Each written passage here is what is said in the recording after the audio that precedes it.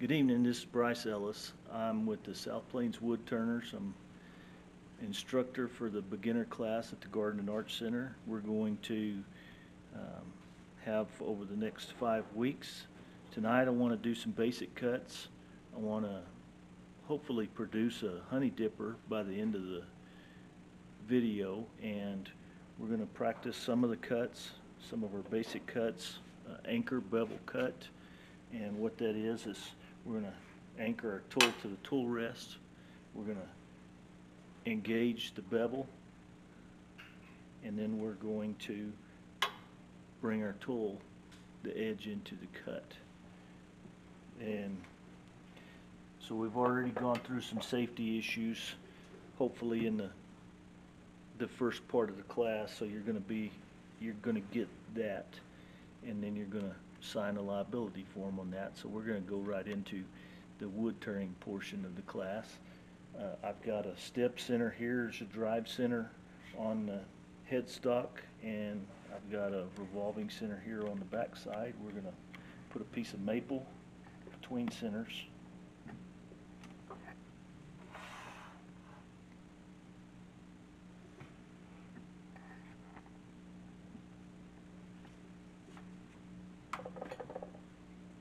Tighten it up till we engage the teeth. We want to make sure that the center round is engaged, and then our teeth are engaged on this side. Put our tool rest in about, I'm going to change and put a tenon on this so we can go between on a chuck pretty quick.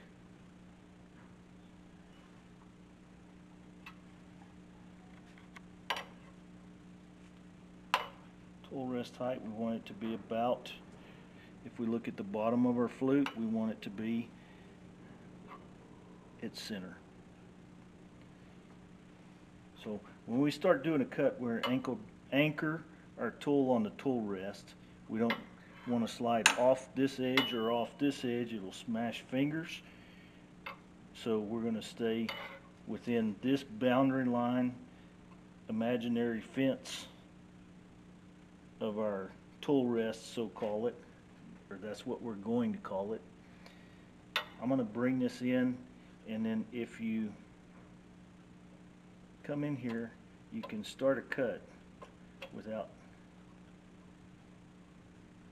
having the lathe turned on, but this is what we're going to be doing.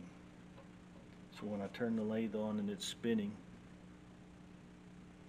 slow it down a little bit. If I come in like this and I start my angle on my bevel, I'm not going to start a cut until I bring it down to the edge.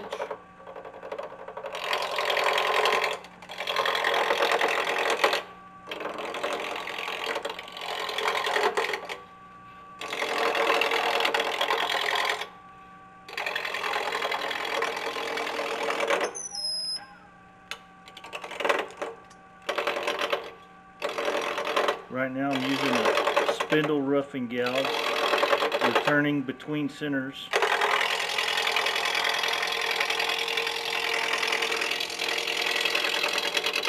In spindle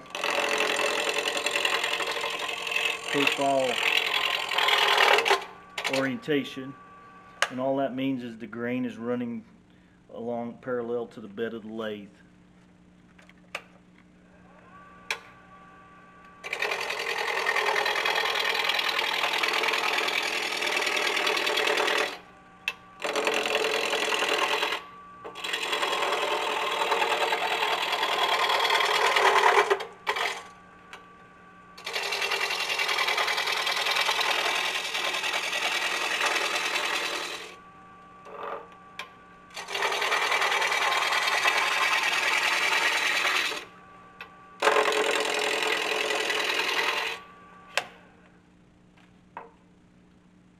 Show how to test for roundness without turning it off. So we're going to look, I've still got a little bit of square here. If I turn this on, and it's spinning, and I put my tool on here, it'll bounce a little bit where it hits those flat spots. So if I'm gonna make one more pass.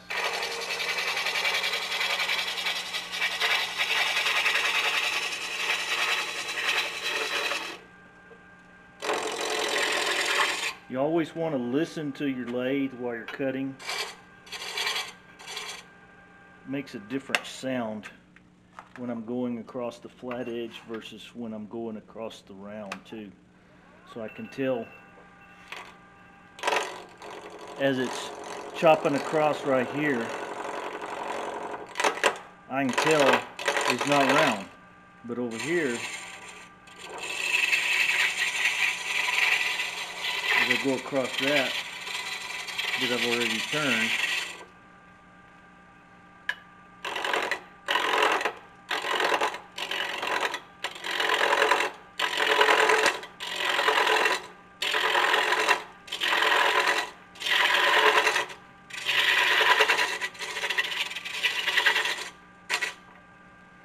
okay.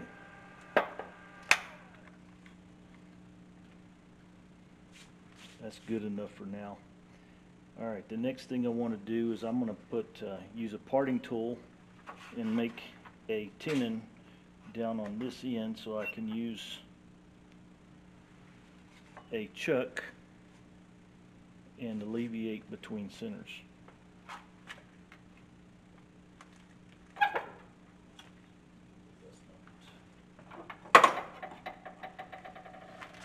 My parting tool is 1/8 thick. That's what we have, diamond parting tools in the club that we will be using. This is a diamond parting tool, but it doesn't have the wide angles on this edge. It's just a flat. For a tenon, do the same thing, anchor, bevel.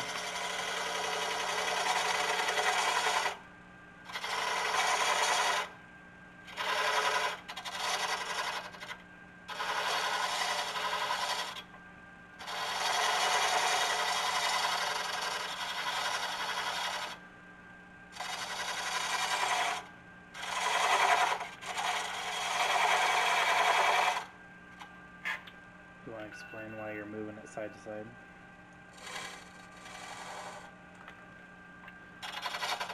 So this cut edge is 1/8, and I want to get at least 2 thick.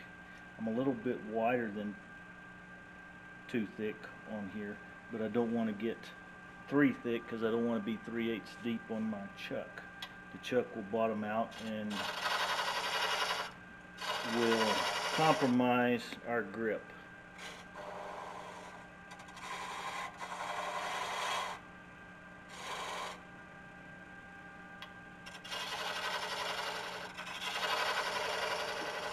The chuck I'm going to be using is a dovetail chuck, so I've got a little bit of a dovetail on here. It's not exactly 90 degrees going this way.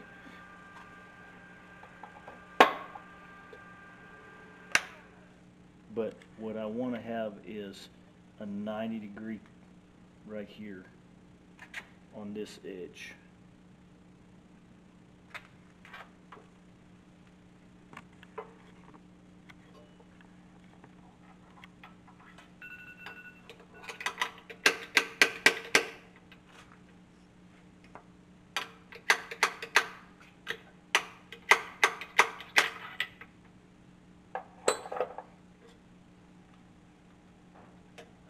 That shouldn't be too hard to knock those out, and this back side comes out when we retrieve the pinion on our tailstock.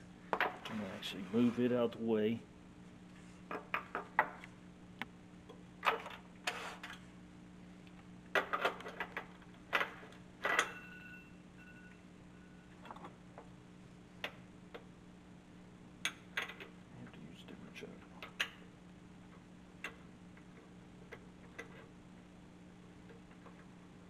I'm going to have to use a different chuck.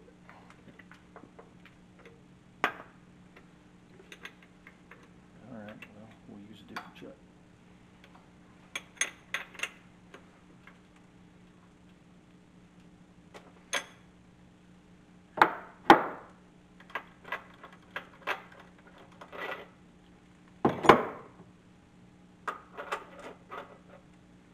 Actually, I need to go back and change that to a straight because my other chuck, the smaller chuck, is a straight.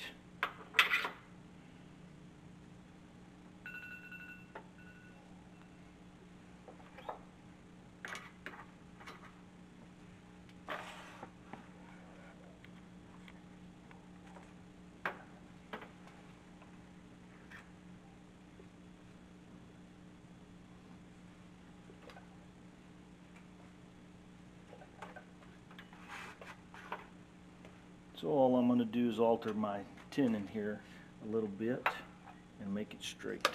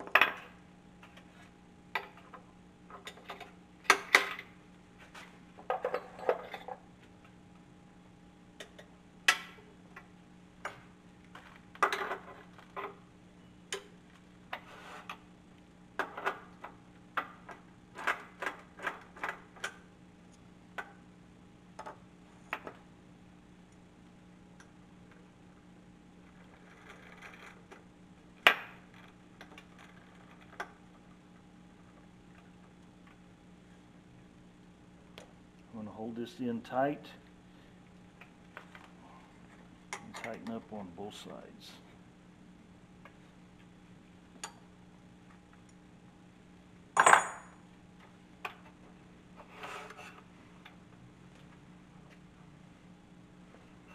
Since I know I'm going to be working on this end, I'm going to cheat a little bit with my tool rest out off the end of the piece.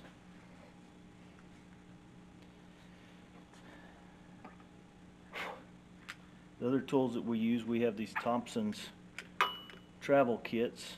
They're a 3/8 kit with a spindle gouge. This is the medium flute depth. They have a bowl gouge, 3/8 bowl gouge. This is the deep V groove flute, and then a detail gouge that is a real shallow flute. This ground out area here is our flute. So on our first thing I want to do is use my parting tool, and I'm going to make some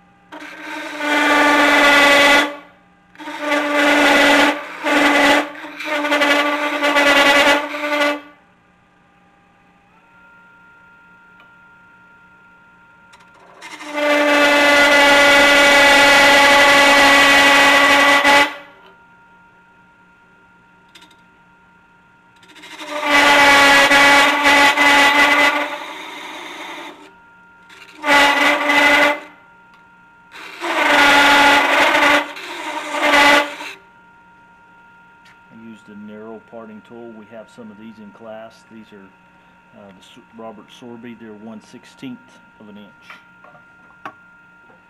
So what I'm going to do here is I'm going to do a bead. When we start out a bead, we point our finger down the flute on going to the right. And what I want to do is bring my tool up, but as I bring it up, I'm going to rotate it.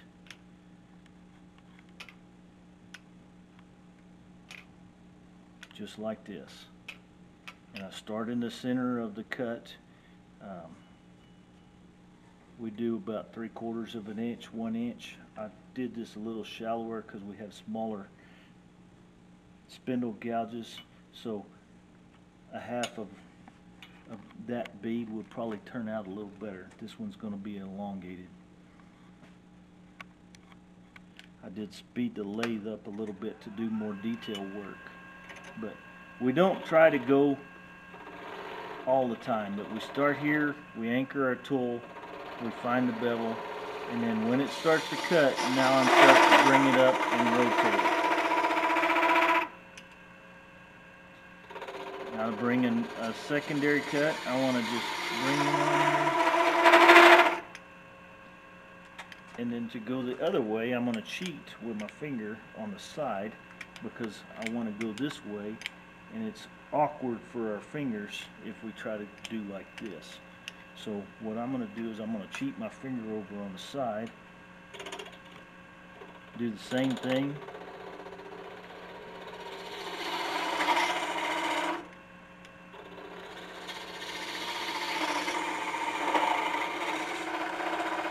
and I want to finish with the tool in the bottom.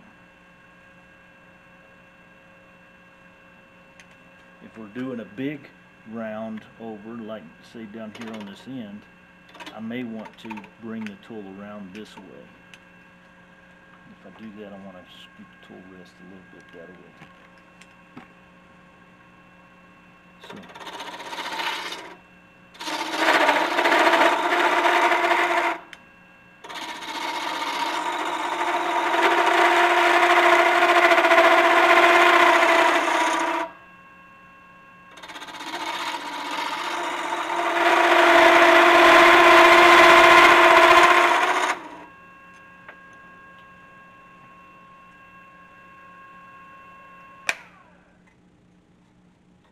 Split off a big chunk of this old maple.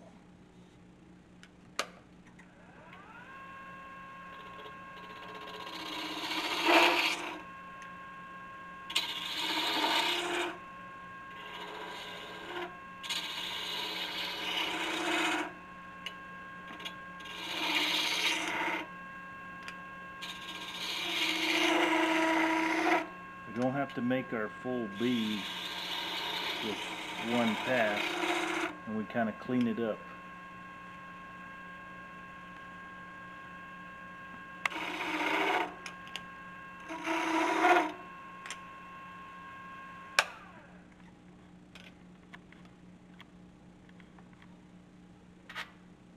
Not too bad.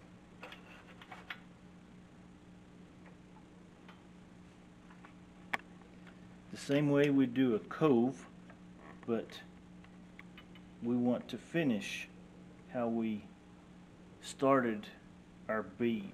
So I'm going to start here and scoop to here now.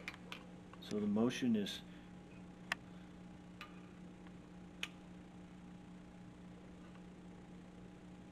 start out here on the edge and come in like this.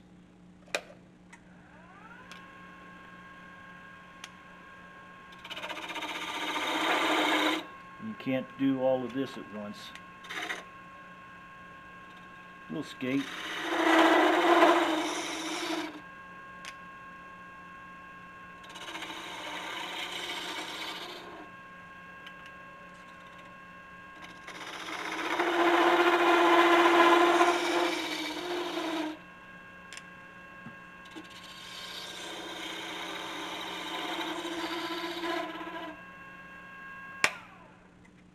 So I have a bead in a cove. Our cove starts right here, and I'm going to cut to the center and scoop it out. And on the other side, and what I got here is a little bit of skate. So we got to hold or give a good stop here. Basically, I just use my left hand for holding the tool down on the tool rest, and what we're going to do here is I needed to hold it a little better here to keep it from skating back on me. It's an unsupported cut because we're off the bevel where we start until we start that cut. Now we have the bevel in there, and then we rotate into the cut. So I'm starting level and I'm finishing with the tool handle down and the point up. Whereas we start here, we start with our handle down on a bead and we roll it and we bring the tool level.